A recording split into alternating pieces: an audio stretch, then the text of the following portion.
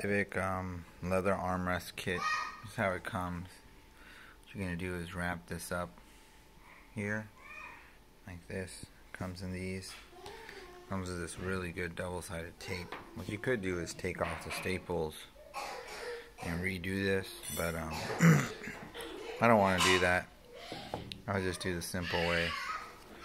Put the cover on and then tape it, and that way you can take it off later on. This is one that I'm working on here. Taped all the edges first and then put it on there and give it a nice seal. Comes out like this. These parts just clip right out. I'll make a video on how they clip in. They literally clip right out. You just pull it, it comes out. This piece right here has 2 screws right there. You unscrew those and then it unclips right out.